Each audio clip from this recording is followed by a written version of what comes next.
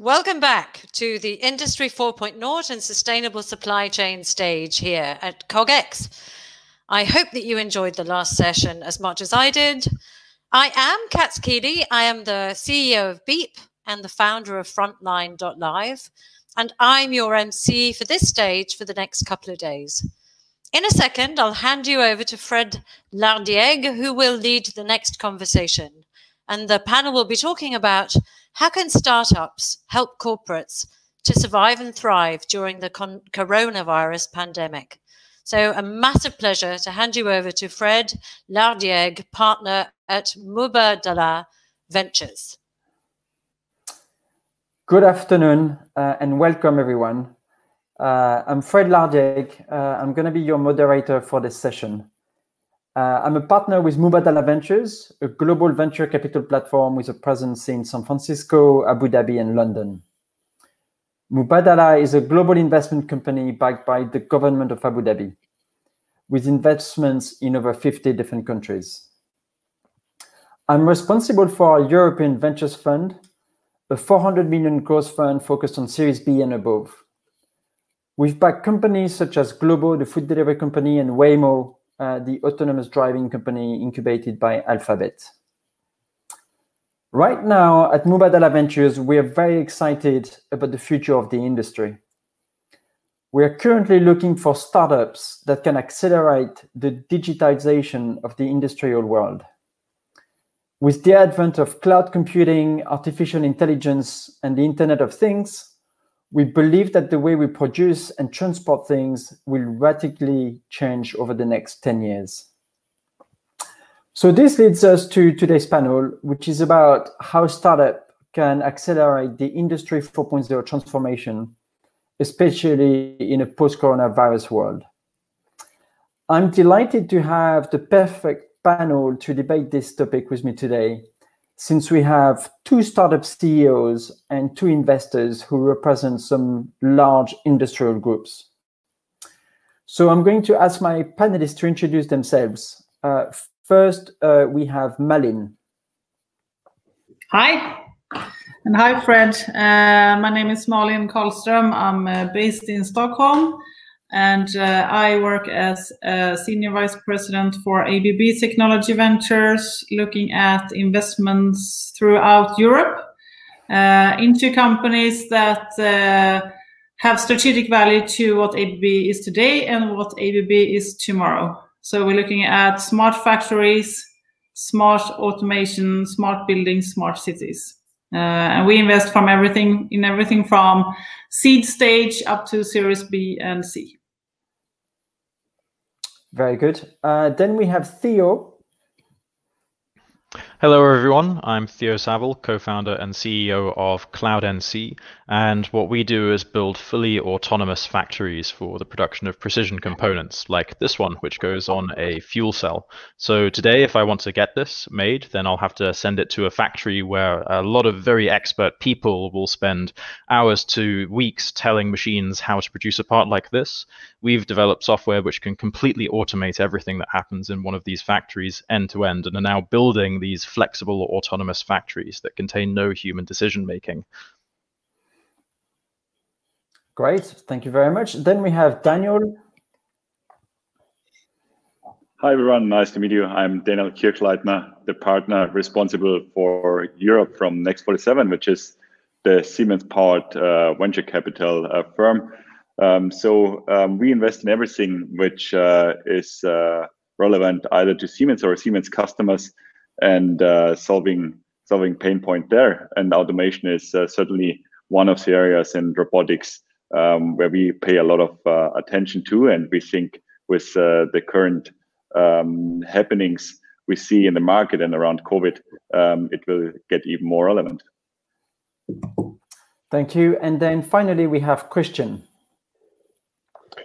So hi, I'm Christian. I'm CEO and co-founder of a German startup called Wandelbots, and basically we have a technology that enables everyone, regardless of their technical background, cultural background, or education, to program industrial robots and manufacturing processes. So Today, programming robots, getting them to work, basically is a job done by experts and mainly done by manual programming.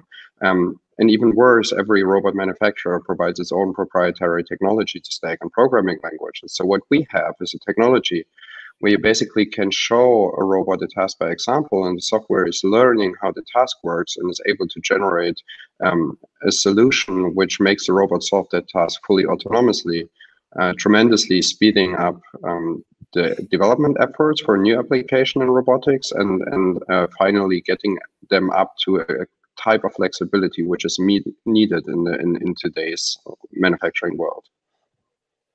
So I wanted to start the panel by addressing the topic of coronavirus, because that's what everybody's talking about right now.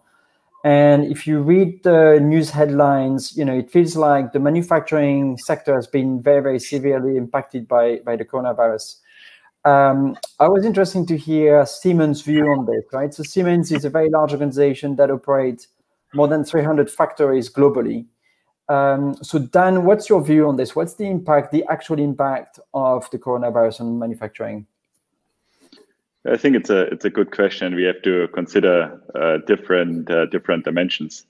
I think one is we should always keep in mind what is the impact for the employees, and I think a certain dimension is certainly what does it mean for the factories and for the customers, and maybe the third one is what does it mean for young companies like we have in the panel discussion today.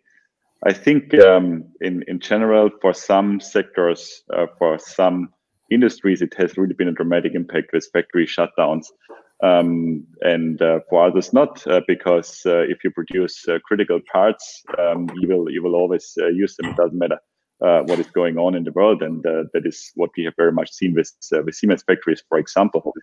So I think from this perspective, if you think about Germany, there haven't been massive layoffs, because maybe not all sectors have been impacted, and everybody knows that the production volume will get back.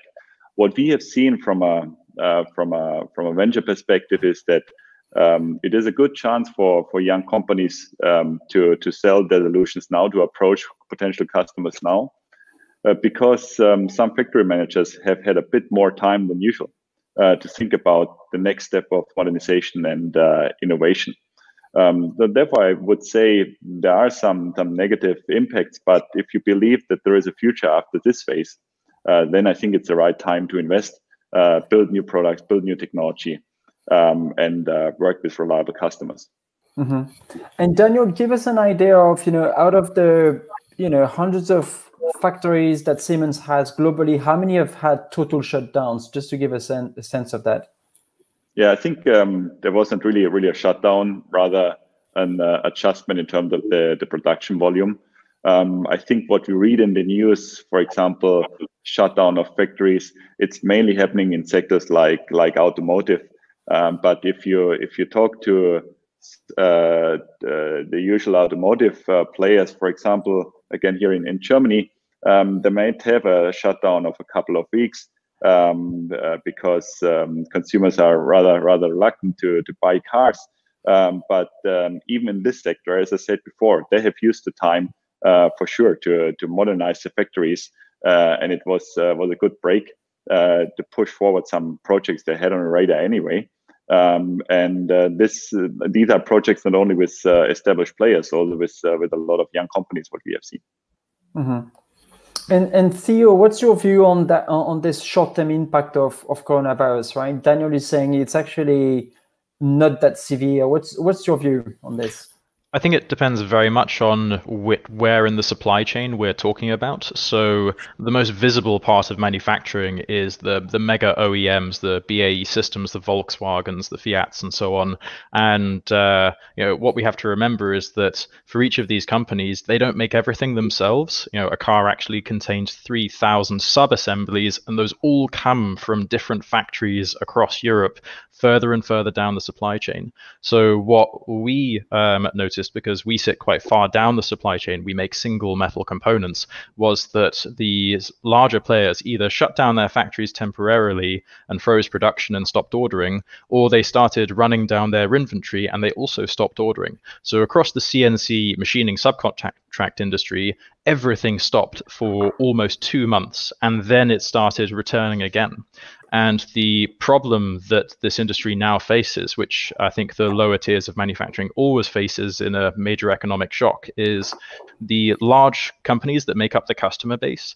They're well geared to survive a crisis like this, whereas the suppliers, the tiny little workshops with 10 to 20 employees, of whom most of them are, they do not have cash, and they're very highly geared with debt, and they tend to be decimated during regular recessions. But this wasn't a regular recession. This was a complete ceasing of cash flow for several months. And so we've seen a number of our suppliers go out of business. We've seen a lot of talk shift from the survival of these large companies to now protecting their supply chains and protecting their strategic partners, which is quite interesting. So I'd expect to see a consolidation of this industry that persists for some time. Okay. And so moving the focus towards the, so we've talked about the short-term impact of coronavirus, and it's different at depending on what level you look at. If we look forward to the midterm or the long-term impact of coronavirus, what do you think is going to change in manufacturing or in supply chain management? I believe that this situation, I mean, one could call it a black swan, but it really is not, because the probability of this happening has been there and will be there again. But then the effects of the coronavirus, that might be considered perhaps a black swan or a perfect storm or whatever you want. But I think that this impact is just highlights and heightens the already existing macro trends. So what do we invest in? What do we believe in going forward? It's the electrification, the automation, and the robotization of, if we talk about production, for instance. And I see that solving for distance, which is one critical factor in this situation, just heightens the need for such solutions, right? Like Cloud NC and Wandelbots, which are good examples of startups that address that issue. Like, for instance, if you take discrete and electronics manufacturing, you have, since line space is at a premium, you have these assembly workers sitting side by side, 0.6 meters apart. And now you have this requirement of 2 meters apart, right? To hinder further disease. And how do you solve that? Now robotics might be one solution to that. So I believe that we will see these macro trends just being exponentially larger as we move forward. And so the strong will become stronger and the weak will become weaker. And that we see also when it comes to, for instance, the attractiveness to many of these startups searching for venture capital. They're already strong companies with some momentum of some sort, doesn't have to lower valuations or terms. And then it's harder for more risk-prone businesses to attract external capital in these times. Yes. So generally speaking, my point of view with respect to the challenges now in times of COVID is, so after the COVID lockdown, basically our organic inbound for us as a company exploded, so went up more than 500%. And there are two major things coming together, and I think this was mentioned already, is that automation in those times is something. Just whilst we lost Christian, I'll give my answer. So one of the things that were already witnessing was reshoring. So from around 2014, the number of manufacturing jobs in, say, the US stopped going down and started going back up again. And in 2018 to 2019, that accelerated even more sharply. But this reshoring is to, the Western manufacturing economies is usually only possible when it's driven by automation to bring costs in line with what we see in the Far East. Now, what this has highlighted is the weakness of complex international supply chains, and everyone is talking about reshoring. Many of our customers are actually in the process of reshoring work from the Far East to the UK or Europe, and that is going to drive increased demand for automation, as Christian was referring to, because the only way to support that reshoring is indeed to build automated solutions that are more cost effective than human solutions.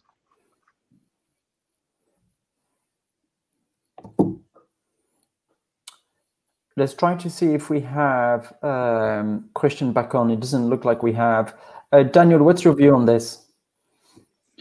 Yeah, I think I'm always wondering what we are currently seeing. Is it really a significant change, or is it rather an acceleration of what we have already seen before this crisis? And I think a big portion of it is rather an acceleration of what we have seen before the crisis. So what have we seen before the crisis? I think there are some building blocks in terms of technology, which haven't really existed beforehand, enabling automation and robotization. So if we think about unlimited computing power in the factories, more or less allowing the separation of hardware and software, and therefore much faster and shorter innovation cycles. So, but I think the crisis has shown that that companies need to invest in these products and the technologies behind it, because you wanna make sure that you have a reliable supply chain, and maybe you don't want to rely anymore on this very distributed global supply chain. Rather, want to do some more production where your customer sits, including Europe. So that is what we are seeing, and therefore that's all the reason why I said at the beginning, I think it's a really good opportunity for young companies, because it makes people think what to do in order to solve some of the issues which have may exist already before the crisis, but which have become much more prominent and much more impactful. Okay. And so back to Christian. Christian, we lost you halfway through. So yeah, there was an issue with the connection, but I think what I've still heard is that the issue or not issue, but the phenomena on reshoring was already discussed. So this is basically what happened is that especially the large OEMs and also tier 1 suppliers, basically they have tried to get the supply chain back from especially Asian countries back to Europe, which led to a tremendous increase in demand for plastics, metal industry. However, they had to be very quickly adapt their production to changing demands, and then in order to do so and combine this with automation, of course, flexible automation technologies are needed. And then the big trend of trying to automate more, in a sense that you get less dependent on people in the shop floor, is the second trend we're currently seeing. And this is driving digitization of shop floors tremendously, because you can only manage automated devices in a flexible and scalable way if you have a proper degree of digitization. And I think there is still a lot of work to do in that sector in order to speak really of digitized shop floors. Mm-hmm. So everybody seems to agree on the fact that we are moving into a world where there's going to be more automation, more digitization in factories. Pushing this to the extreme, do you think we are getting anywhere soon to a world where the factories are entirely? I think the question was going to be completely lights out factories. So just to give my answer on that, I think that lights out factories are highly overrated as a concept. If we take Amazon logistics and warehousing as an example, the disruption didn't come from these warehouses becoming lights out. The disruption came when they became fully automated and flexible and scalable. So when we moved from human decision making and paper-based processes to effectively the use of human robots, because a human utilized at 95 to 100% effectiveness is very nearly as effective as a robot in these cases. So that is where the 90% of the gain is made, and then you can take it further. But when you introduce robotics, you often lose flexibility. So the real barrier that we've been facing as an industry to fully lights out factories is today it is possible to automate machinery to do the same thing over and over again. But as soon as you want to change what a machine is doing, you need people to get involved to tell the machines how to reconfigure. And you can't have a lights out factory unless you are willing to be completely inflexible in what you are making. And that does work when you're making millions of the same robot arm, for example, but it does not work for the 90% of manufacturing, which is high mix, low to medium volume. And that is the trend which we are moving towards, right? So, I mean, the volumes that you are speaking about there is just increasing. And more so now when we're also talking about nearshoring, of course. And it's like, I believe when we talk about robotics, it's more about moving people than removing people. And the robots can take dull, dirty, and dangerous jobs from us. So we don't have to do it anymore. And it's the same like with artificial intelligence, that it augments people. It doesn't really replace managers, but it helps managers to make better decisions. So I also see that maybe in one smaller segment of manufacturing, that might be that light out factories is the most optimal solution, but in the majority, no. Yes, and I can confirm that there is a long way to go there. Of course, there are very special industries, especially those that are highly standardized, for example, like semiconductors. So there are, of course, factories in semiconductors that have 100% degree of automation, especially in the 200mm front end production. But this is not true for the vast majority of all the other industries. So you should always keep in mind that in a today's car production, for example, 90% of the final assembly is done manually. And consequently, there is a long way to go. And what one should always consider is that those kinds of manufacturing flexibility we are talking about always involve some mechanical parts. So it's not simply that you can adjust the software part and then magically you can adjust your production to new types of work pieces. So it always involves mechanical work. So getting completely rid of people is not possible anytime soon. But what we will see is that more machines and the overall production processes will be handled with digital methods, and thus can be managed also remotely. And so we will see an increase in the automation and flexibility of automation, but completely lights out factories for the standard industries will take a very long time. Maybe we can talk about dusk factories. A new concept. Yeah. Okay, and so now let's talk about the role of startups, right, in all of this. I'm interested to hear from ABB and Siemens, how can startups, work with very large groups like yourself? And do you think that, COVID is actually going to accelerate the cooperation with the big groups?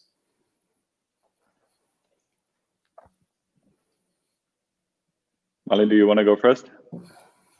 Yeah. So, I mean, if you take off from what we've just said, the need for and the speed with which technology and solutions are moving forward, it's just accelerating. Nothing will ever be as slow as it is today, again.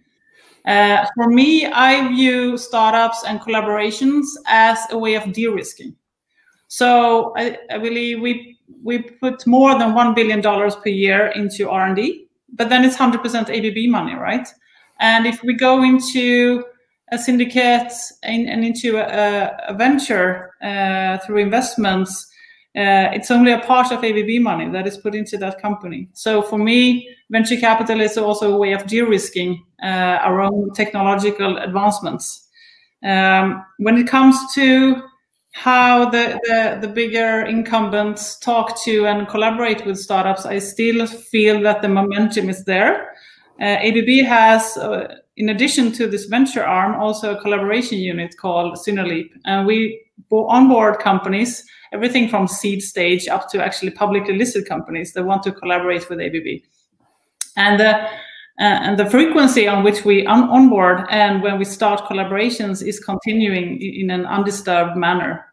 So the need from the organization and the push to move things forward is still there. But also, since in these strange times, cash is king, so the need for a distinct ROI and perhaps a bit more solid solutions are perhaps a bit heightened from the incumbent side. So it's easier for a bit more mature companies to come in and make projects with ABB. So this is a strange situation where the need, but then again, the risk awareness, they fight each other because the need is more apparent, but the cash is more dear. So one has to handle those types of those two demands from the mothership in order to make things work. And for our startups in our portfolio, it's actually they have not seen so much impact from their on their demand side, actually, which is very nice. And all of them work with the bigger and larger corporations. So it's a good sign. Yeah, that's good to hear. Daniel, what's your view on this? Yeah, I think maybe at first a general view and then a more specific view to corporates and incumbents in particular. I think the general view I have is that if we believe for a second in this digitalization trend Christian also mentioned, we can assume that the adoption of technology and innovation will happen or is happening much faster. And I think that is what we can see in factories, because if you have a more digital environment, it's much easier to deploy new solutions, new innovations. And I think that's certainly true, and that's very positive for every young company working in the environment of factories or producing industries in general. The second view I have is more coming from a venture perspective. I think incumbents, it's always related to a certain sales cycle, which is rather slow because you have a complex set of stakeholders, complex decision making, and the crisis won't change it. Maybe it's getting even a bit more complicated because there are budget cuts and so on. So therefore, I would recommend, as I always do, don't only rely on your enterprise sales. Keep all the mid-sized companies and small-sized companies in mind, which are customer groups for you as well. Mm-hmm. Mm-hmm. It's a good piece of advice.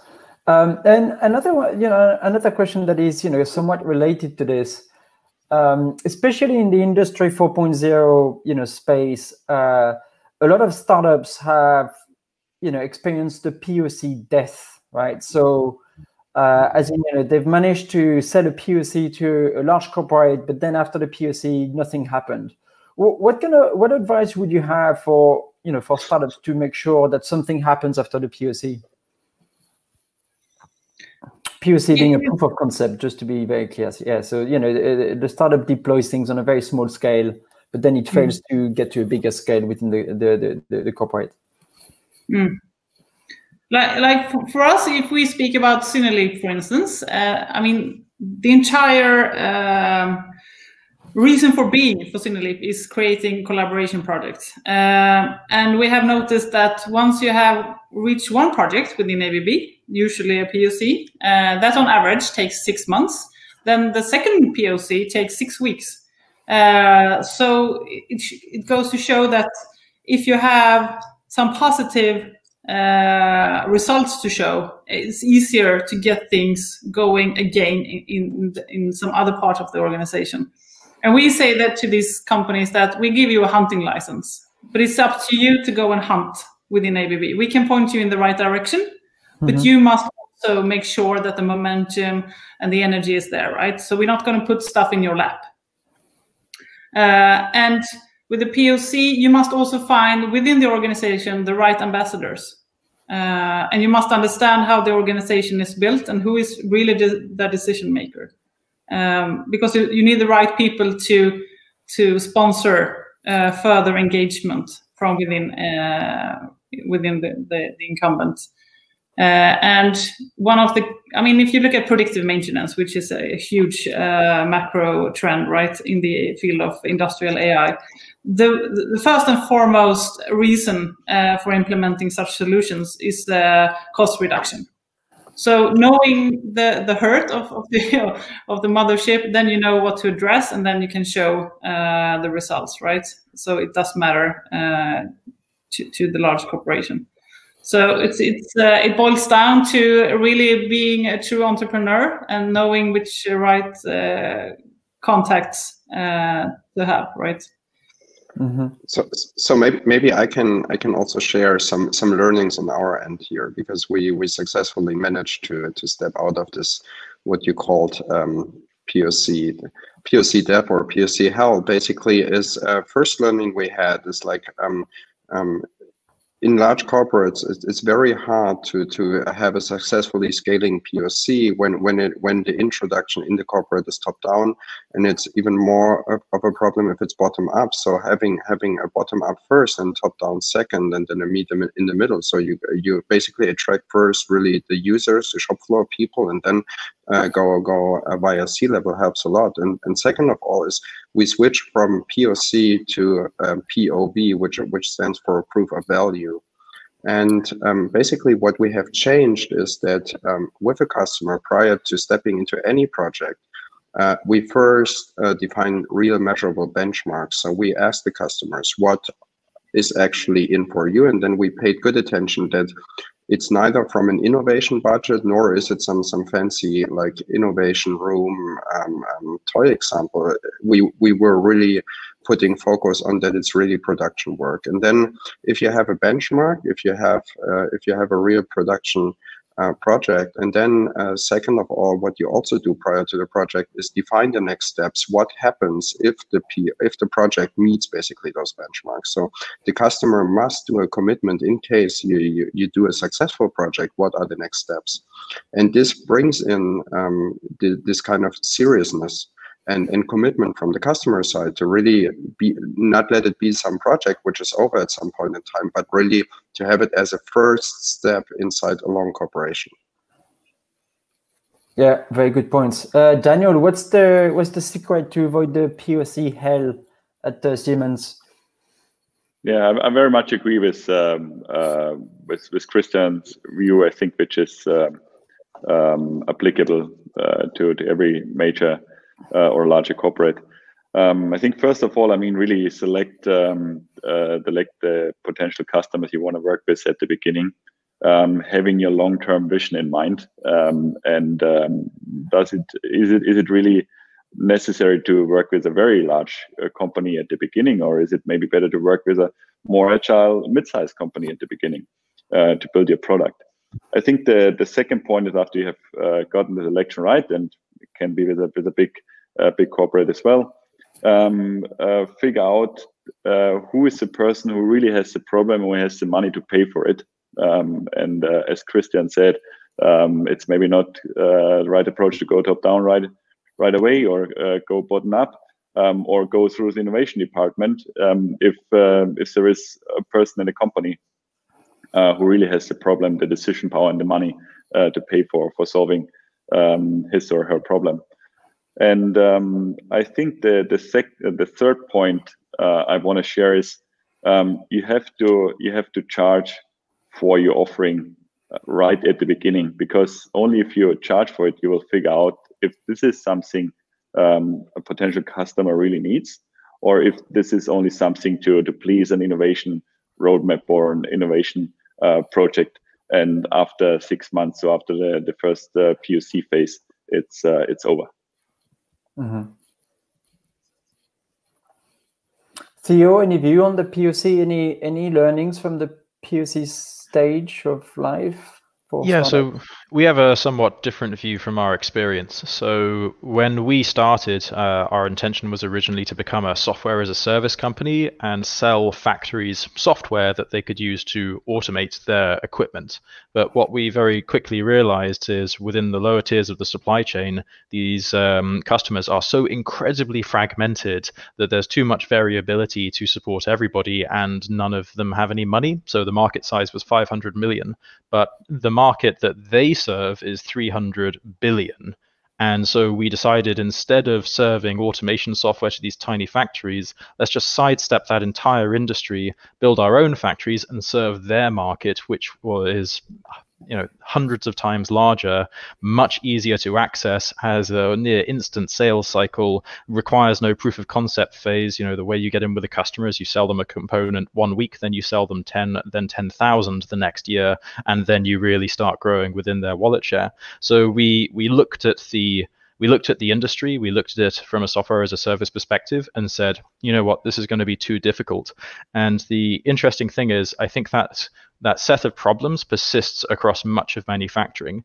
In our view, one of the reasons why so much of manufacturing is so technologically backwards is because it is so fragmented and there is so little money to spend on software. The fragmentation makes it very difficult to build software that can support all of the customers. It also means that they're not willing to pay very much money, which means the markets are unattractive to build really advanced automation software for, which means that nobody builds automation software for these businesses, which means they stay non-scalable, which means that the market stays non-attractive.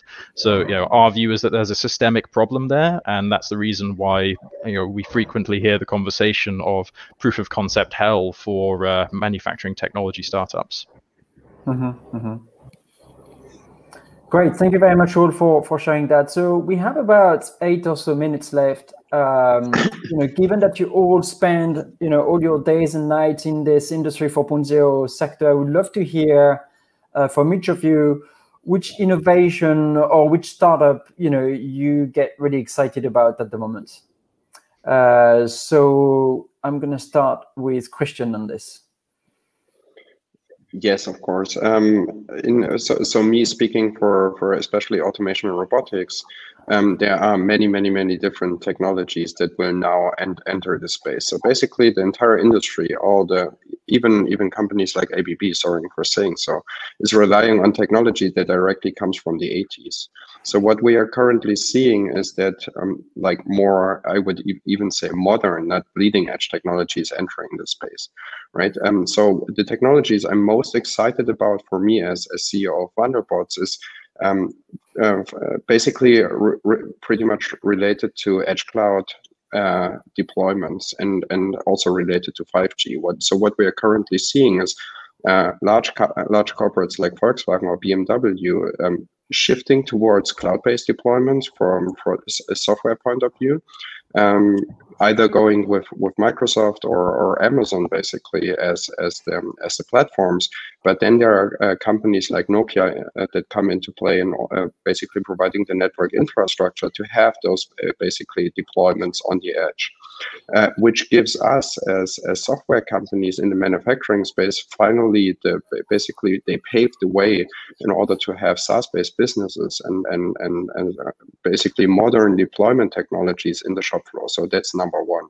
And then, of course, technologies coming from the sector of artificial intelligence and also interactivity in terms of augmented reality, mixed reality, give us the possibility to basically deploy very modern and easy to use technology. So what's the mega trend in the entire industry is ease of use.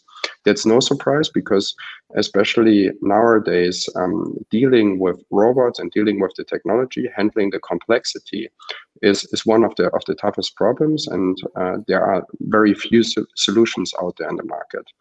And so what we are working on is really driving ease of use in terms of robots to an extreme and fostering on human-robot collaboration, and especially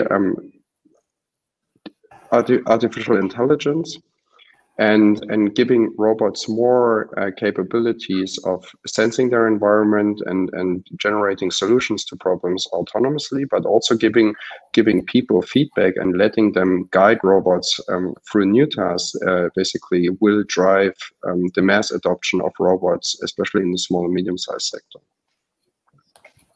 Okay, great. Who wants to go next? Malin, do you want to go next?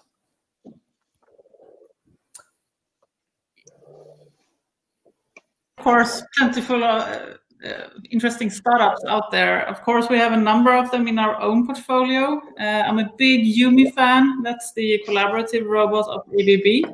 And we have this company called MTech, which is really trying to put the YuMi into a context. And they're working through both software and hardware, which really, I mean, it's deep tech at its core, right? So I think that such solutions that brings the YuMi from coming into a box, being, as Christian said, hard to program, into a context where it really shows the benefits. That's really, I mean, that's, I think we can really move the needle if we succeed in doing that.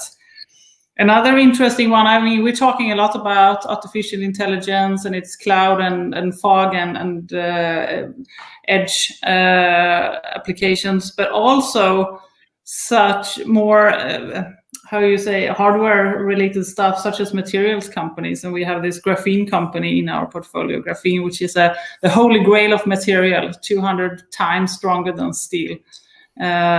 So if we solve that riddle with the industrializing graphene applications without it agglomerating, we are looking also to a complete disruption of the industry. And then, I mean, everything that is related to robotics and safety, which is a core of ABB as well. Inspect is an interesting Italian company that works with sensor technology in order to make collaborations between humans and robots when you have larger robotics arms possible. So you don't have to have the poor robots locked in big cages. So, I mean, there are a number, just a massive ecosystem of interesting startups. It's hard to just pick one. Great. Thank you for sharing that with us. Theo? Sure. So the kinds of startups that I'm most excited about, and it invariably does seem to be startups delivering this kind of technology, is anybody working on what we call target-based manufacturing rather than expertise-based manufacturing. So that's the move from, I have something I want to make, I give it to people using better software in order to make that easier, which is, you know, regular manufacturing, to I have a target, software is going to decide how that is going to be produced. And the really interesting thing about that is that kind of software can be combined with the next generation of engineering software, being generative design, to create much stronger, create effectively full automation of the design and manufacturing process, where the design process and the manufacturing process are combined together to create optimal objects. We're not seeing very many of these startups yet. It's usually one or two per industry vertical. So I'm very excited about tempo automation in the PCB space. I'm very excited about bright machines, and I think I need to look into MTech as well in the robotic assembly space. We are working on this for precision manufacturing. So we see a future where manufacturing is not fragmented, but dominated by scaled autonomous manufacturers, and I think those are the companies which could come to dominate their spaces. Okay, interesting. And last but not least, Daniel? Yeah, I keep it short. I mean, there are a lot of areas I could talk about, but I mean, we look at the moment a lot for companies flexibilizing robotics because I think that's one of the key issues in the industry. So if you think about the installed base of robots, I think they could be much better used if you find a way to faster, simpler apply them to new problems. So maybe programming is one of the key issues there. And I think a second thing is to flexibilize robots is to add new skills, which could be about computer visioning, which could be about sensing. So this is some or one of the key points we are going after at the moment, and looking at companies solving this pain point. Very good. And if I can just add, because us as Mubadala Ventures, we are spending time in the Industry 4.0 sector as well. We are looking at a number of companies that are doing the things that people have mentioned today. I think the only additional thing I would mention is people who create digital twins of factories, and then have got all the live data of the factory in a single location, whether it's on premise or in the cloud. And then we're excited by the potential applications that you can do on top of that. What kind of applications can you do by applying machine learning on top of this data, right? So that's the kind of things that we are currently looking at. Fantastic. We are coming to the end of our panel session. Thank you very much, Malin, Daniel, Christian, and Theo for contributing to this panel. You've shared some great insights from us, from the increase of reshoring that will drive more automation, that will drive more flexible automation. You've also highlighted the fact that it's a good opportunity for startups to engage with large groups. And you've shared some tips on how to avoid the POC hell. I really liked Christian's focus on POV, the proof of value. If demonstrate that you can generate value for your customer. So thank you very much for sharing these valuable insights. We're gonna wrap this up now, and thank you very much for the virtual audience. Thank you so much. What a fantastic conversation. There's been some really, really useful insights. I built the very first ever open innovation platform back in 2004 to connect large organizations to startups. And I've been helping large corporations to embed what we call the future ways of working, future wow, for a very long time. And Mike, to add to what they said, and also to kind of reiterate what they said, corporates are extremely complex. It's very, very easy to get pushed out by the corporate antibodies. So you really need to make sure that you understand where the pain points are. You need to make sure that their success and your success are absolutely aligned, or it'll never work. And make sure that you've got permission and passion from the very top, and that you create desire with the people that I call change agents. But there are so many opportunities now if you get it right. So with that, I'm going to hand you over to the Q&A. Want access to more CogX videos? Subscribe now for free at cogx.co.